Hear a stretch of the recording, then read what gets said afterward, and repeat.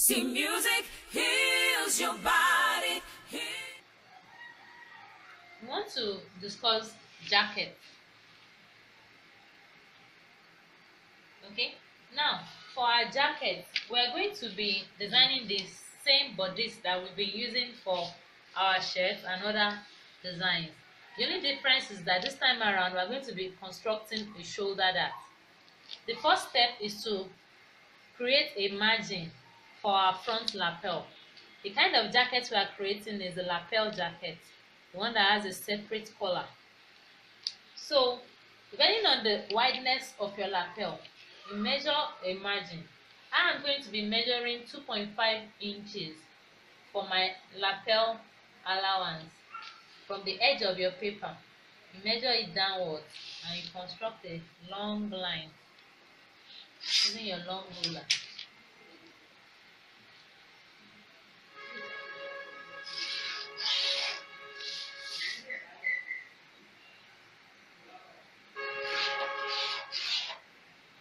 Now, from this line, I'm going to be creating all the other measurements. So, our measurement for this jacket is being shown on the screen. Our back measurement is 14 inches. So, we're going to be dividing the 14 by 2 to form 7. So, I'll be adding sewing allowances to this pattern as I measure. So I'm adding half inch to that 7 to form 7.5 in my sewing allowance, and then you mark. For our neckline measurement, there's a calculation for it. Calculation is showing on the screen. It's bust circumference divided by 8 plus 1 over 2. Our bust in this case is 33. So after calculating, our neckline measurement should be 2.5 by 2.5.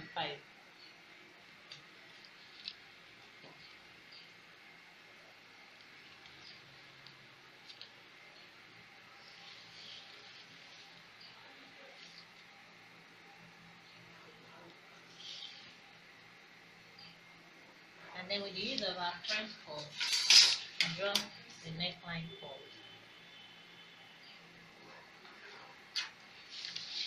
This point here is known as our neck point. We want to create our shoulder slant now. So from the back, we're going to measure 0.9 inches and mark, and then draw a slant line to the neck point. This point here is known as our shoulder point.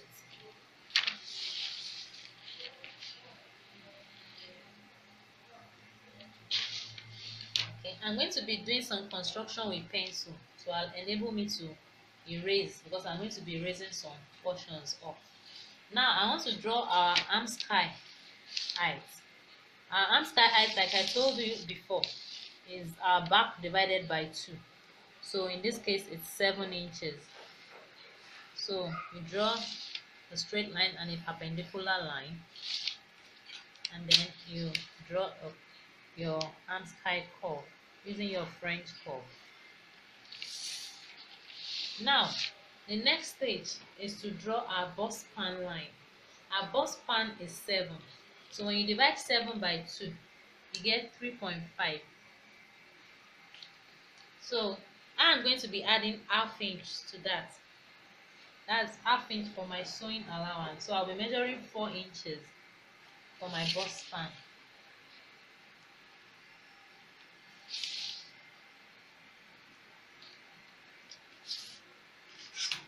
And you draw a line that cuts across.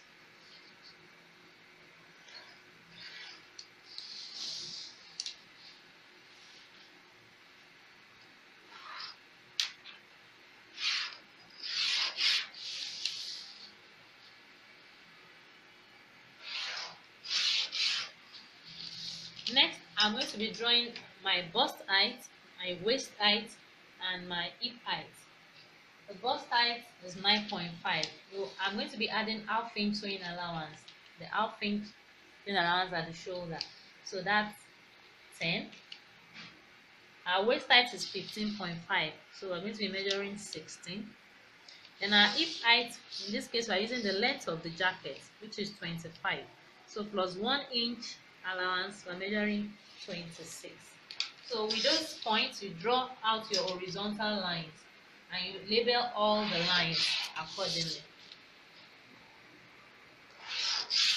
So the first line is known as your bust line.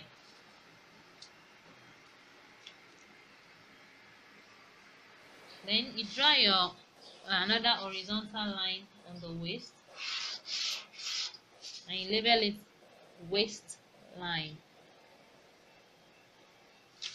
And then the final line is a hip line, which is also the length of the jacket. So on the bust line, we want to construct our shoulder dart now. Now take note, on the bust line, this point here is known as the bust point. Bust point. From that point, measure 1 inch upwards and mark. And then go up on at the top of the bust span line. Measure 1 inch to the left and mark. Now join the 2 points. That's the first line of our shoulder dart.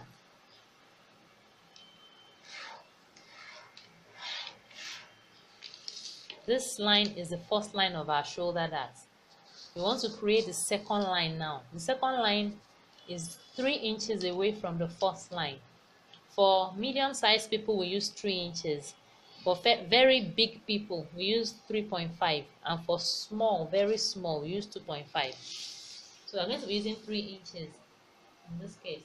We're 3 inches away from this first line and mark. So we're going to be joining this new point to this point. But take note, the length of this line must be equal to the length of this line. So measure the length of this line first. That's exactly 9 inches. And then draw a 9-inch long line to the new point.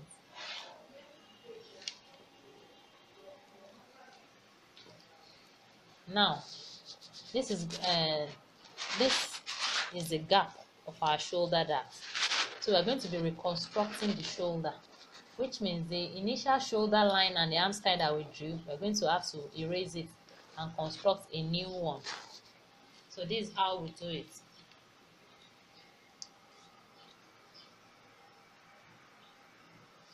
The shoulder length initially, when you measure it, discover that it was 5 inches. Now, the new shoulder length is going to be 5 inches plus the 3 inches gap. So now we have 8 inches. So from this neck point, measure 8 inches.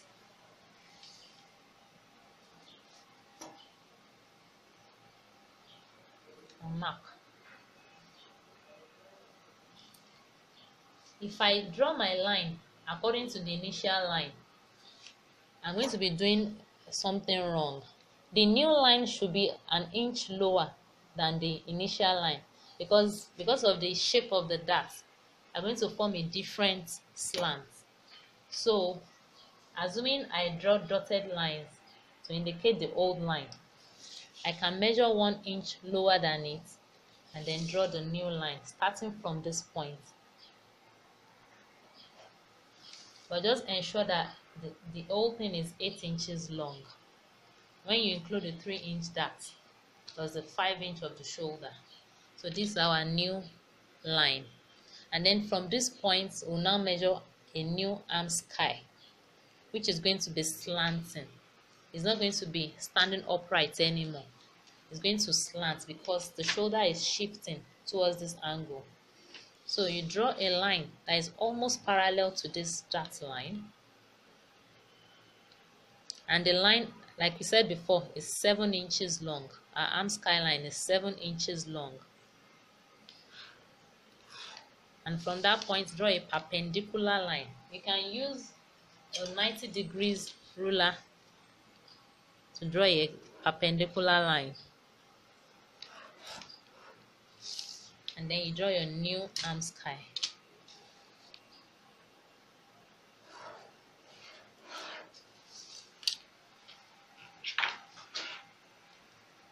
For clarity's sake, you can decide to erase the initial arm sky so that the whole thing can be clearer. After erasing the initial line, you can see that our drawing now looks different. It's as if we cut the pattern at this point and we spread it. So now we'll now measure our bust circumference on the bust line. Our bust is 33. Then 3 divided by 4 is 8.25. Mark. And then I'll add my sewing allowance. Okay.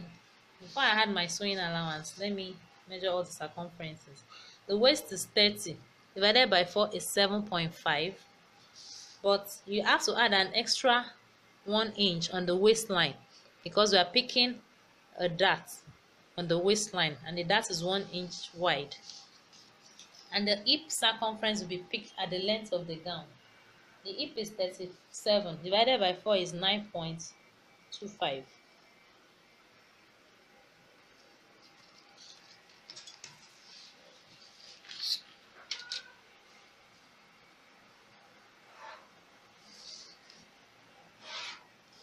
So I'm going to add sewing allowance of about 1 inch all the way up,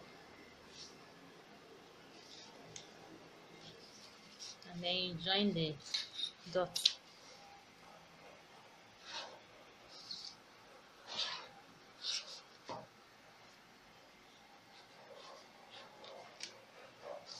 So next we pick our dart on the waistline, on the bust span line. Measure half inch to the left of the bust span line and half inch to the right of it. Make sure your dart does not climb the bust point. So what you do is this: you measure 1.5 inches below the bust point and you mark, and that will be the height, upper height of the dart. The lower height, the length of the dart is determined by the length of the jacket. So since our jacket is long, it can be as long as 5.5 inches. But it shouldn't be shorter than that unless the jacket is quite short.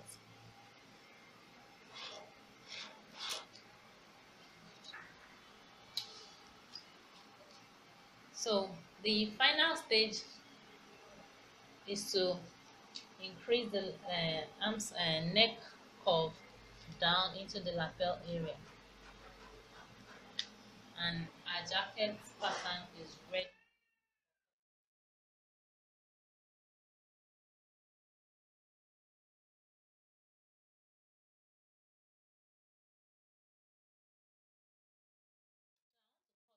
But I want my neckline to slant down into my lapel, so I'm going to change the design of that place. Your neckline will be based on the design of your jacket, so I want it to slant down.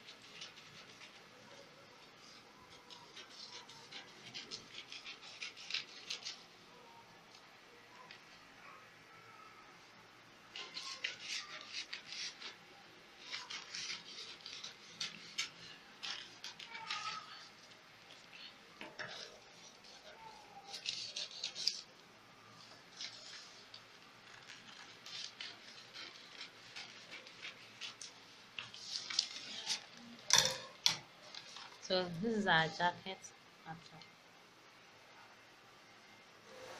Okay, so this is our jacket pattern. Now there's one more thing. This gap here is known as our jacket break, and we need to shape the jacket break because this is not the shape that will come out at the end of the day. So there's a point known as the break point. The break point is the point where the jacket break ends. So for this particular design, we want it to end at the waistline. That's the point where the jacket overlaps with the right and the left piece overlaps.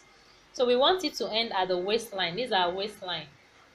So this is how we shape it. So from the uppermost part, you just shape it downwards. Now when you get to the waistline area, you don't go to the line directly. You leave about an inch allowance for the overlap. So you go down like this, and then you stop there, and then from that point on you go straight down. So this point here is known as our break point.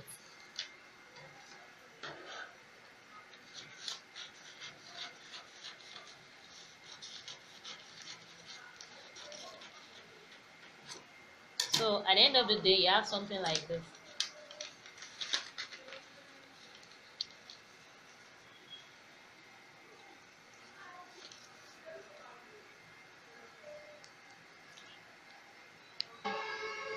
You want to construct the collar now. So you get a small piece of paper. Here's our side piece, here's our center piece. Get a small piece of paper and place it just under the neckline of our center piece. Then you get a long ruler, and then you start from this break point. You place the ruler there. Then you connect the break point to the neck point. Okay? So we're going to have an imaginary line there, and the line will extend into the paper. Now, how do we know the length of this line?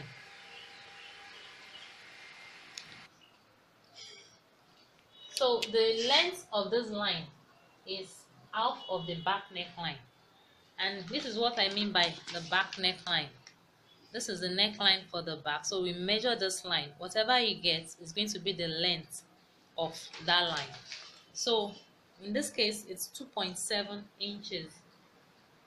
So you measure 2.7 inches, and then you mark. Now the next step is this. Measure 1 centimeter from this line towards the left and mark, and then draw a new line, also 2.7 inches long. So we are discarding this first line. We are going to make use of this second line, and then from this line measure 90 degrees using your 90 degrees ruler and draw. The length of this new line is depending on the height of your collar. It's style dependent. So trace out the neckline,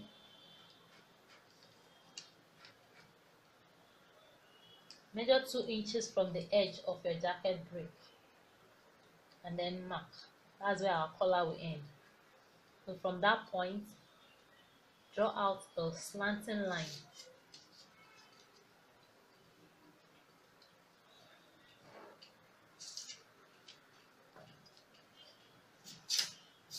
Now, I want to join this line to this line. We need to get a 90 degrees angle from this point too. So take your 90 degrees ruler again and get 90 degrees line.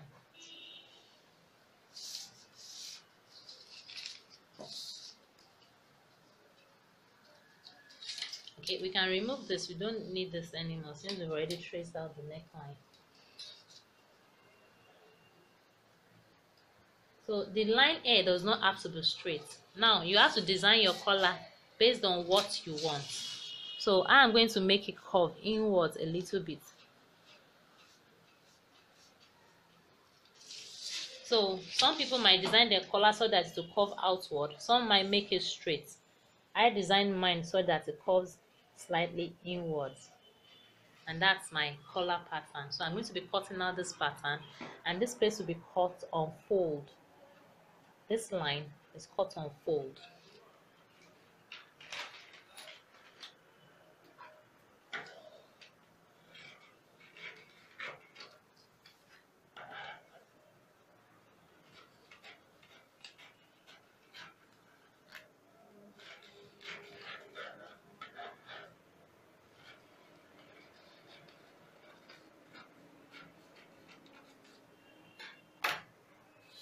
So this our collar pattern.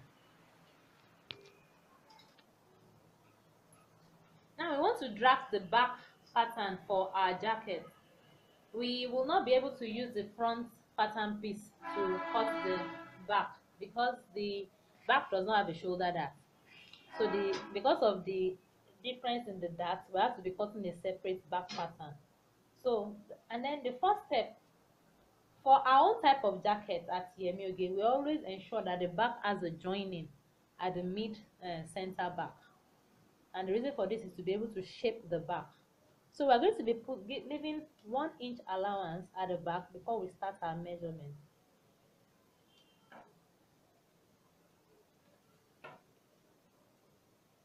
Here is the center back. So the 1 inch allowance will be at the center back.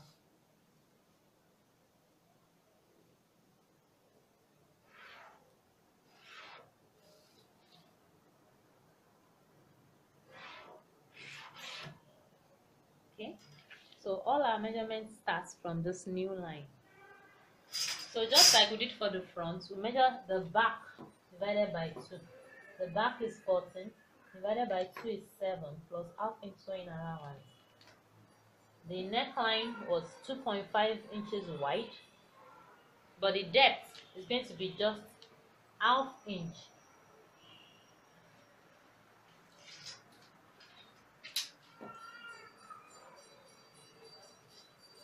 Then on a slight curve. Now, for the shoulder slant, measure 0.9 inches downwards and draw your slant. So there is our shoulder point. From the shoulder point, let's draw our arm sky. The height of our arm sky is half of the back, which is 7 inches. So you draw a perpendicular line. And then with the use of your French curve, or if you use your free hand, you draw out the curve of your arm sky. Next is our bust height. Our bust height is 9 inches. Our waist height is 15.5 inches. And the height of the jacket is 25 inches. So I added allowances.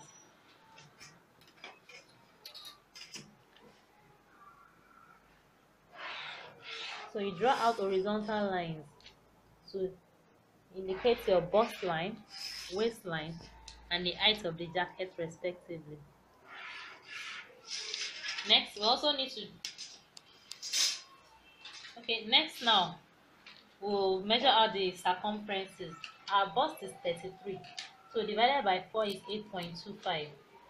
You add 1 inch sewing allowance. Our waist is 30, divided by 4 is 7.5. You add 1 inch sewing allowance and 1 inch draft allowance. And then the hip is 37, divided by 4 is 9.25. We add 1 inch sewing allowance. And then you join the point.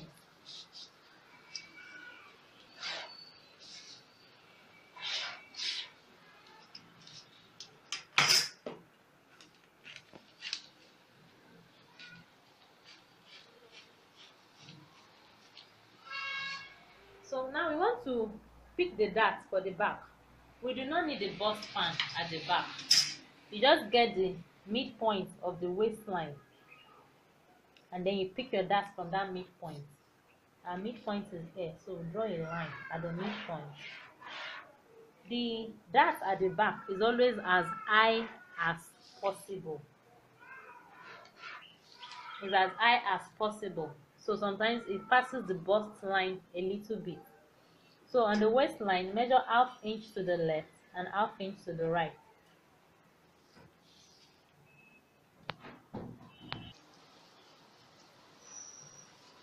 So the height of our dart, I'm not going to be measuring it, but like I said, it's going to be as high as possible.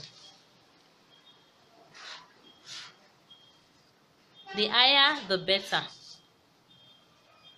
Now, at this point, we're going to be shaping the back piece. The shaping depends on the hip size. For a medium-sized person, you measure half inch. But for a bigger person, you could go as high as 1 inch. 0.5 0.75 inch. So you blend it as high as possible.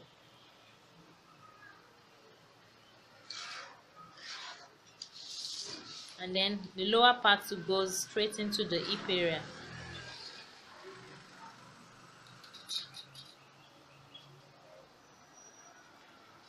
So these are back piece.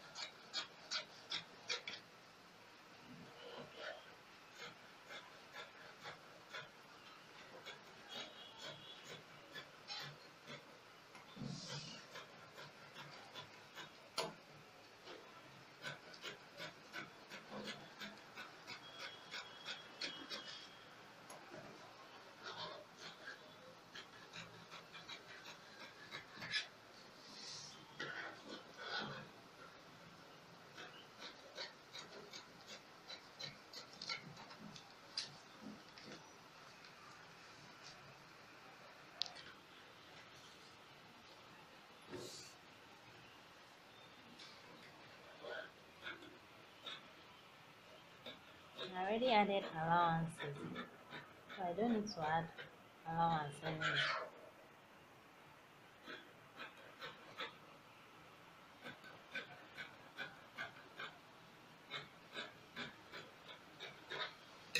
So here's our jacket.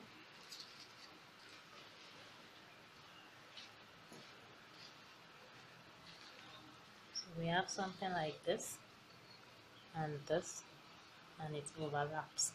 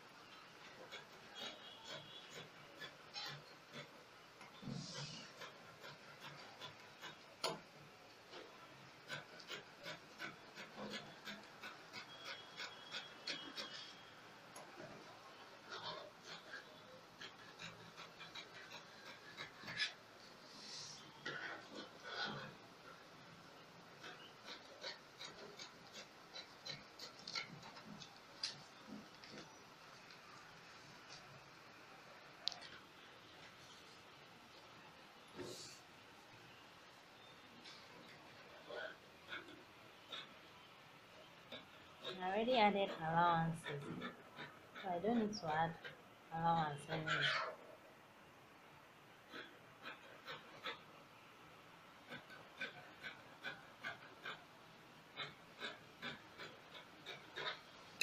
So here's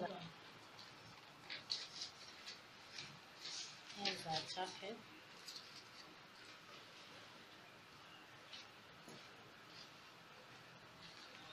So we have something like this, and this, and it overlaps.